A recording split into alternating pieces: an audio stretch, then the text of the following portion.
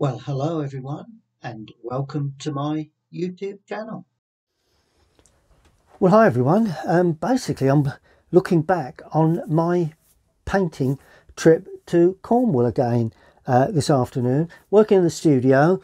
But today, I'm actually going to look back on a watercolour that I produced down there and demonstrate really how I would treat that as a quick sketch using acrylic paints.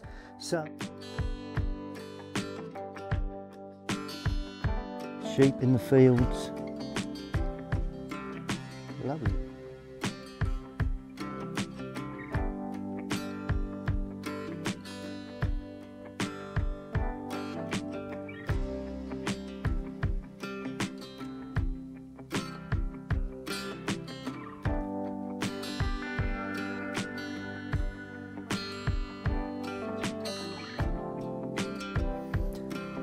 Which is basically the mixing palette.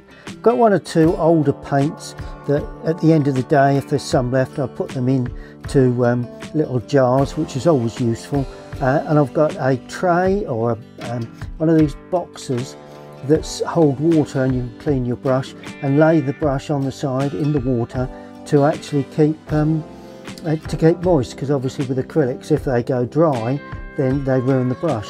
I've got a fairly wide flat. I've got a round, a couple of rounds, a small, medium, and a rigger in the background. It's got a knife for scraping off if I need it, and I'm raring to go. Well, I do have the aid of a photograph that I actually took, but if you remember, I did a quick pencil sketch. It's a graphite pencil sketch of the scene. Just laying out a few sheep in the foreground, got the trees, the valley. This is looking across the Camel Valley that eventually goes into the sea between Rock and Padstow. And foreground, obviously we've got the field with the sheep. We've got trees that gradually taper down into the valley. And then we've got more fields coming up the valley the other side and looking across, well, really out to the coast, ultimately. But not on this painting, of course. So let's get started. Well, I'm working on acrylic paper, basically, so there's nothing particular fancy about that. I can try and show you the mixes occasionally if I can remember. Okay, the first thing, I've not done any drawing, but I'm going to establish the edge of the field where the two large trees are. So I just take white with a touch of yellow. I've moistened the brush. There we go. Touch with a touch of white, a little bit of that yellow, and I'm just going to gently stroke it across there with, you know, some sort of conviction, really, because that's the key to painting. Now I'm adding a little blue with the yellow, because I want to get some green in there. Touch more yellow going in there, and I want that to be light in the distance. And I'm just, notice the way I'm painting, the way the actual grass actually flows, really. You know, it's on that slope like that. And I'm not worried if the white paper still shows through. At a later date I can get rid of that. A bit more white there, just to freshen that up. A bit more yellow in there. And I need a little bit of brown. So I'm adding a bit of white with that brown. And just perhaps a little touch of... There we go, that's lovely. Because there will be areas of what I'd call burnt sienna that really enhance this painting. Now I'm being much darker, so I'm using more blue and more of the yellow just in that bottom foreground there. And that is all I'm going to do for that start of this lovely scene. Now the sky. Okay, let's have a look at the sky. There is some cloud, but basically it's quite blue. So I'm just going to use Prussian blue. May even use the white of the paper in places just to enhance that sky. It's going to be very light. There's sunlight coming from the left here today. So that's the way I'm treating this. You know, I'm treating this as if I was out in the fields, really, just sketching. And I think sometimes that's not a bad way to treat your paintings, you know, because you can get sort of bogged down with detail, and that really doesn't really enhance the overall feeling of a sky and the feeling of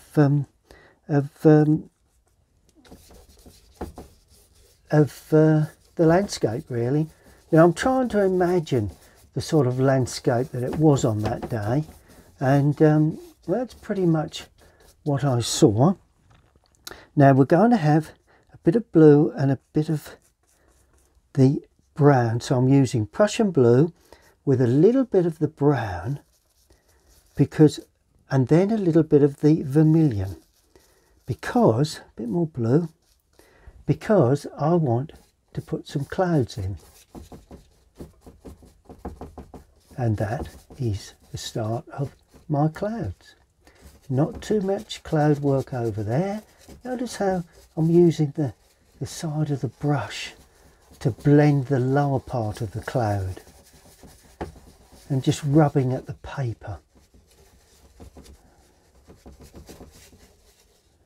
Here we are. Perfect introduction to this scene.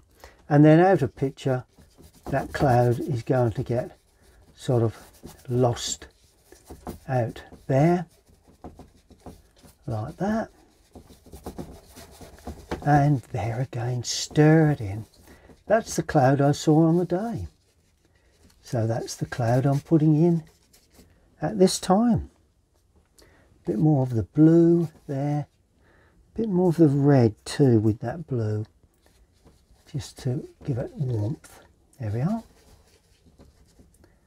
A bit more of that darker stuff just coming in there. There we go. Could always enhance that with some white later on. But that basically is the feeling of that distant sky. Okay, now I've used Prussian blue with a little bit of white, touch of red, to actually produce the distance. There's sort of like a distant hill there that runs like that. Pretty much runs out of picture, really, I think, and runs up towards where those trees will be. So there you go, that's your distant land. Not too difficult, that. Now I'm going to clean the brush. The brush is nicely clean. Now I'm going to use that to produce the foreground, well, sorry, the middle distant field, and that will take a little bit of the yellow, a little bit of the blue, but it is quite yellow, but it is quite light, and that sort of sweeps like that, more or less up into that valley there, into that sort of area, and that just follows that line where those trees will be. There we are. Isn't this painting business fantastic? And that goes up to there a little bit. Not sure how that'll work out. Good. Now I'm going to put the trees in.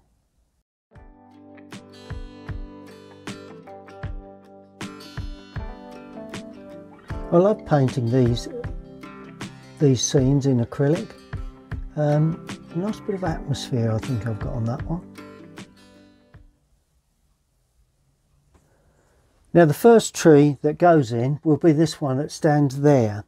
I've mixed up a little bit of cadmium lemon, a little bit of Prussian, a little bit of white, and now you've got to pick up the shape of these trees. Now to do that, sometimes I twist the brush It really is a matter of technique that you pick up over the years, really, of shaping and loading the brush. Yeah, let's not go too high at this stage, because we can always go higher, but I don't want to interfere, if I can, with that lovely sky that I've got in the background there. So that's that one gone in, and I'm going a little bit more yellow and a bit more white just for the sunlit side there, just to lighten that sunlit side up like that. There we are. Now the other tree is going to have a little bit of brown in there, a bit of that lovely burnt sienna, because that's what I'm looking for. So like a nice brown colour, because this one is going to be darker, but let's put the light area in first, make it all light to start with. And that one is slightly smaller than that, and I'm painting around that. I don't have to, but it's something that I recommend, whether you're acrylic or whether you're watercolour, really. And that heads off down to that lower part there. So I've just established the two trees. Now I'm going to use a little bit more yellow into that, because I want to establish the hedging that runs along there. So that is that hedging, runs along there like that. And we just put a little bit of dark blue and a little bit of dark brown with, so we get a nice earthy sort of colour, because behind that I can actually see some hedging. So that's, and I'm going to put something in a little bit higher there. Don't think it's actually there, but I think it's worth putting in. There we go. Then as we work our way down the valley, this is the sort of colour that I'm looking for. Quite dark again there. I'm just looking at the sketch and got my eye on the photograph, but it's not a major player at the moment. A bit more yellow going in that now, just to enhance that, ring the changes, try and get the feel of trees as we head off down into the valley. That's good. Now a bit more white, a bit more yellow, a bit more yellow, a bit more white. There you go. A bit more white, a bit more yellow, because I want to pick up some lighter trees there, lighter on that side there and there, and some more earthy areas, so a bit more brown, a bit more the burnt sienna going in there, a bit more yellow, a bit more blue, and finally that goes down into the valley like that. There we go. Perfect. Now I'm going to put the sheep in. So all I'm going to do, I'm going to use the white there like that. Just a touch of the yellow, very little. And where am I going to have these sheep? Right, we're going to have one there, like that. We're going to have one there that's facing away, like that. We're going to have another one there, which is also facing away. This one is facing in. And how they face can be quite important to the final sort of outcome, really, as to what you're trying to achieve. A couple of others there, smaller as they go away. There you go. Now the undersides, just before it dries, I'm going to introduce a bit of the burnt sienna now, because I always think the undersides are quite brown. on sheep. So this is what I'm going to do. There we are, a bit of brown, a bit more in that. A bit more in that. Touch there, touch there. There we go. Perfect. Good. So that's the start of the sheep. Now I'm going to really enhance the darker colours. I'm going to pull in a little closer so that you can see a little better. I hope that we can see a little better like that as I start to do the finer detail of this lovely little view across the Camel Valley. And the final details come in the form of shadows. And let me do this tree first. Right, so you mix up a dark brown blue and you just stipple.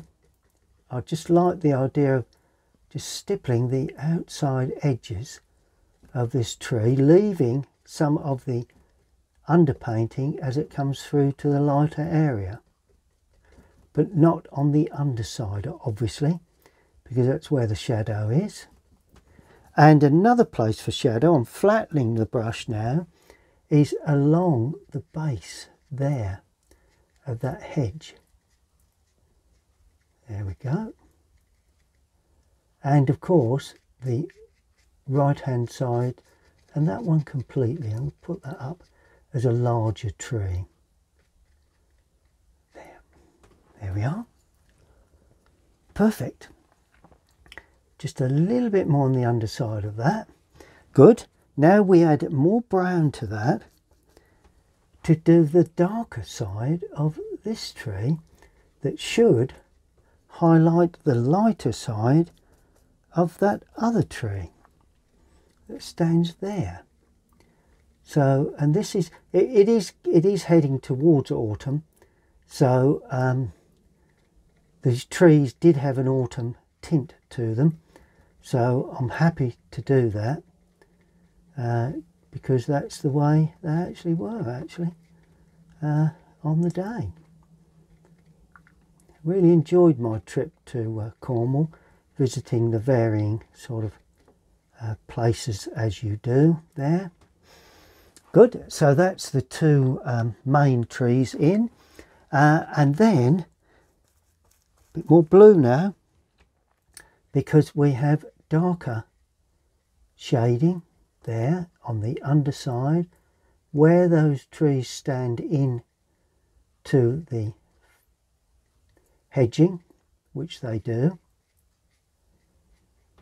You just pull down, just create varying different shapes within that, leaving that area light at this stage, and I'm putting a dark area in there with a splash of a bit more stronger darks. There we are. Mainly along the edge of the field, really. Good. That pretty much does it. Now I picked up some really light yellow because I want to just show off where that field meets the grass, like that, and just blend it a little bit. That's it. There we are. That just sets the whole thing down. Let's just add a little bit more colour. No more water, because I want that to really light up along that field there. Almost white. Let's put a little bit of white in there. There you go. Look at that. Now add a bit of yellow to that and pull that in. There we are. And that's the way you create these lovely flowing fields.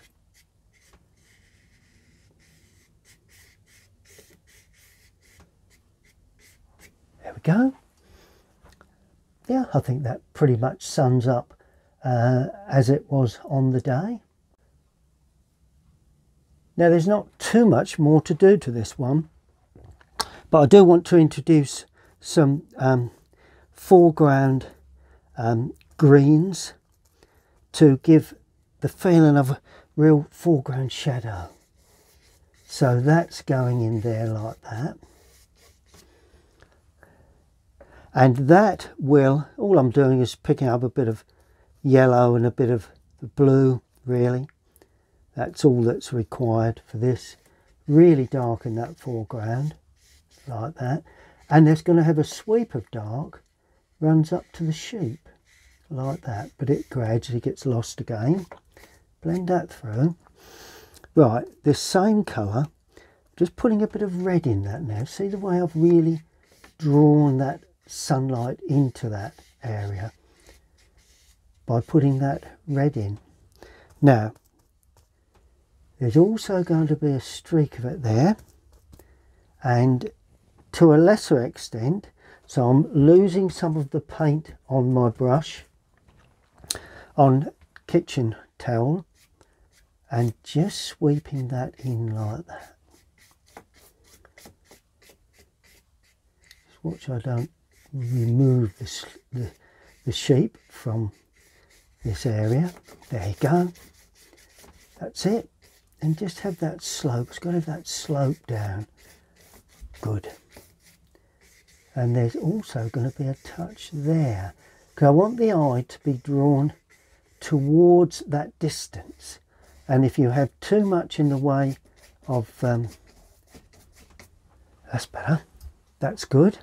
Now under those foreground sheep, it's going to be just a splash of green, yellowy green, like that, before I finally put the touches in. Bit of white here and there. There you go, look at that. Just really go at it. That's it, look at that. And then get a bit of yellow and a bit of white. Just pull that up like that.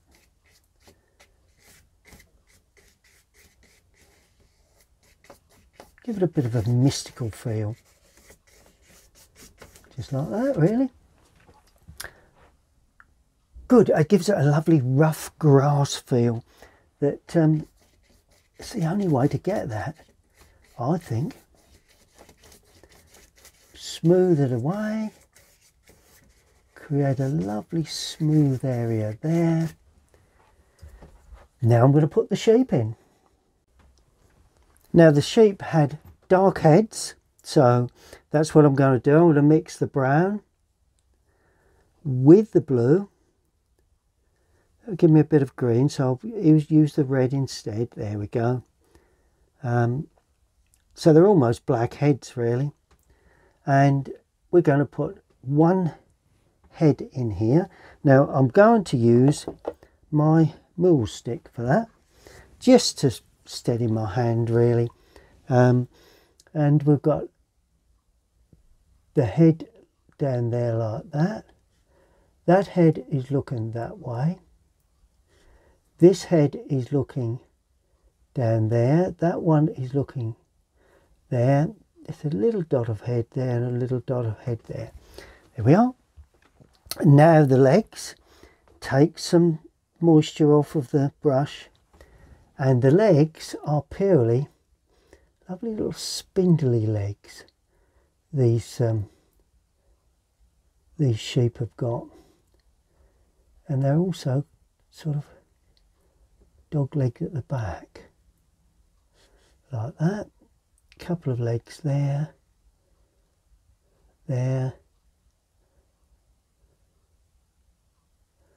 that, a little bit there, a little bit there like that. Look at that. Before you know it, you've got the start of sheep. Now I'm just going to shape their backs up with the with white, so that we get the right sort of shape in there like that. Nice bit of white there, bit of white there. Just pull that around in the shape that we want. A nice bit of white there, And oh yes, we've got to put some white in there, and not quite certain which way they are. That one's turned, but let's put it like that. I think that sort of sorts the sheep out in their rightful positions.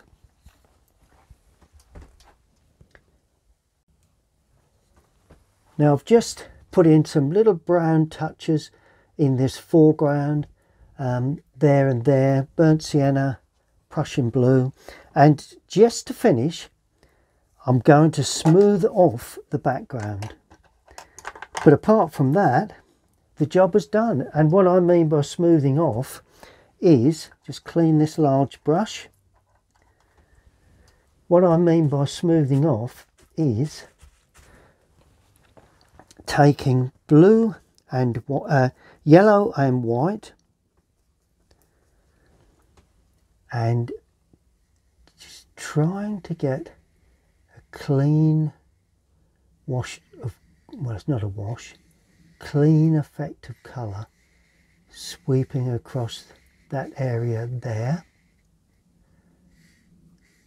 because that has got to be, I think, more of a cleaner feel in the distance. And of course here, a bit more yellow going into this. There you go, where those trees are. But even so, does need to have a good clean feel. So I'm just cleaning up the initial colour that I laid on, and that will help to pull the sheep forward. You know, it gives it a bit of depth, I think. Then just going to touch in with this colour, because I like that colour. I don't like it that much. Too much on the brush. So I'm sweeping that away. And that wasn't the best thing to do. So what you do, you get another brush that's got very little paint on, and you just spread it in. There you go. That's easily got rid of.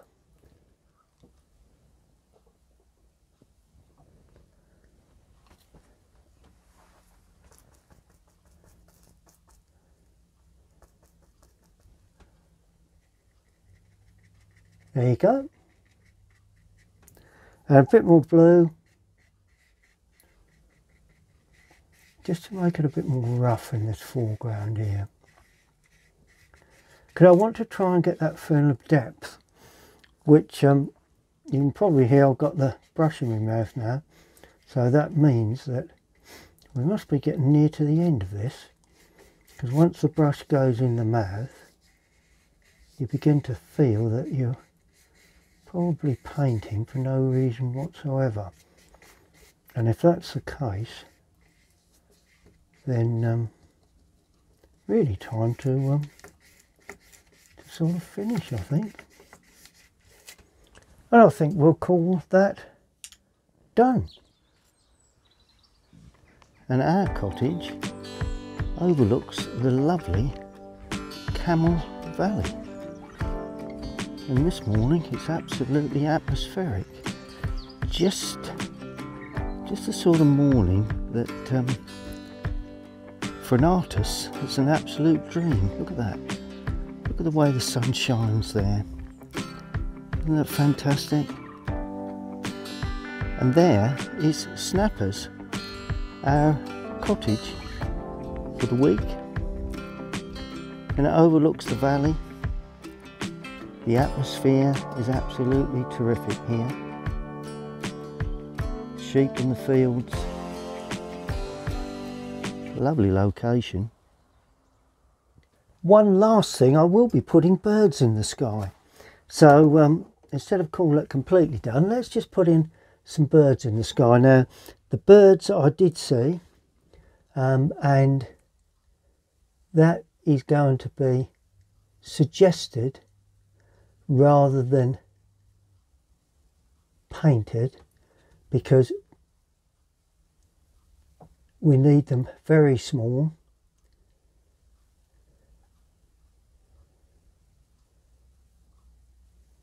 Like that. Yeah. I think that just adds just a little of something to that distance. Good. Now I'm going to clean the brush and sign up. And then I shall remove the outer surround and we'll see what we've got. And I'm going to sign in the same colour or the same mixers that I've used, but I'm actually going to sign in a light colour against a dark background. I think I can use this this brush. Let's just weaken that off with more water, because it's vital that we get a fairly good clean signature. I don't want it to be too rough. And that's going in here.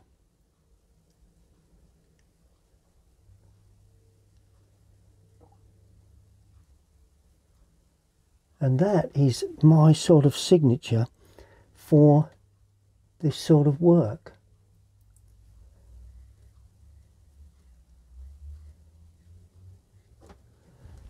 There you go. All I'm going to do now is take the surround away. I love painting these scenes in acrylic. Nice bit of atmosphere I think I've got on that one.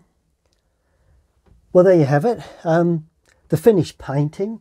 It's really a sketch. You know, just as if I was out in the field trying to capture the feeling of the day using acrylic. And well, a nice bit of depth to that. There could be more detail in the distance, but it's all about getting the atmosphere of the sky and the foreground field, really. And well, I hope you've enjoyed watching that, and if you have, please subscribe, and in the meantime I'll be showing more of these in the future. Thank you for watching.